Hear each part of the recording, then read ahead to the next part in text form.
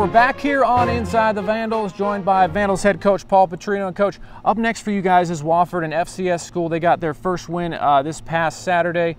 You, of course, prepare for every game the same, but how different is it, if it's different at all, when you have USC one week and then you have an FCS school, Wofford, the next? Is there any difference? Probably more so than that. It's just their style of play. You know, they run the wishbone, so that's something that's a little different. That's something you got to put in extra time. We did work on the wishbone in spring ball and in fall camp, just because it's a different type of offense, and you know, it's really assignment football. So that probably makes it more of a, you know, a bigger deal than anything. Our guys, you know, doesn't matter who you play, we got to get ready to play. They play very hard. They're very well coached, and we need to make sure that we're ready to play the best game we can play in order to get a win. How tough is it for a defense to adjust to an offense that, frankly, you don't see that often? It's tough. That's why we made sure we worked it all spring. You know, we worked it a lot. We worked it probably 15 minutes almost every practice of spring ball, and in about a 2-week period in fall camp, we worked it 10 to 15 minutes. So that's something that we definitely planned ahead and made sure that we were working it, so it wasn't just a 1 week getting ready for it. Wofford, they rushed for 444 yards, I believe it was, in the win over Tennessee Tech on Saturday. Did they throw the ball much? Did they try and just kind of go some misdirection and throw the ball? They don't throw it a whole lot. You know, they probably threw it more than Georgia Southern did last weekend. They only threw it once. But they don't. They're about running the football. That's their deal. That's what they want to do. They want to control it. They want to keep your offense on the sideline.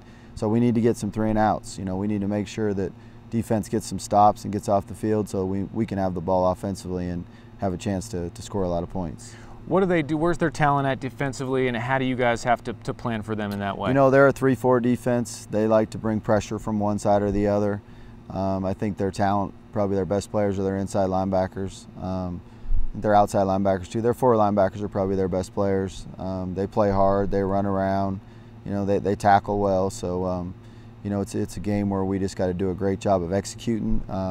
Having USC the week before offensively is probably a little bit more of an advantage, because it's a little bit similar schemes, and it's a little similar to what we've gone against, you know, all fall camp and in the spring. So offensively, it should be a scheme that we're ready to go against. Defense, we just got to make sure we're ready to stop the run and stop the wishbone. Next 2 games are here in the Dome, and 3 of the first 4 on your guys' schedule are here in the Dome. Is that an advantage for you guys, and how important are these to grab 2 wins in these next 2 games? Definitely important, and you know, we just got to go one at a time first. We got to get this win first, and that'll be big. We got to get a win going into conference play, and you know, we definitely need to get all the fans we can out here to support us, and our guys got to come with all kinds of passion and emotion, and we got to play the best game we've played, you know, to date, no question.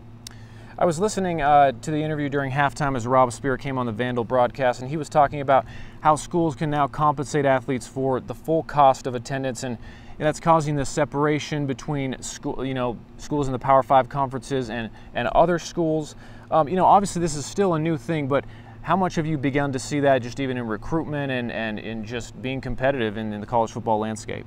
You do see it. You definitely see it, and I think it's going to probably get more and more as it goes on. But you know, one thing I think in recruiting, it'll probably come up more in somebody's home that's family's a little bit better off, because if they can still qualify for financial aid, that's more than cost of attendance anyway. So, you know, everyone talks about cost of attendance, but if they're a full qualifier, they'll take the financial aid over the cost of attendance anyway, and you can't have both. He's Vandals head coach Paul Petrino. We're going to take a break, but up next we check in with the Vandals soccer team and volleyball as well. And make sure you fans come out and support the Vandals at home here on Saturday against Wofford. We're back here on Inside the Vandals.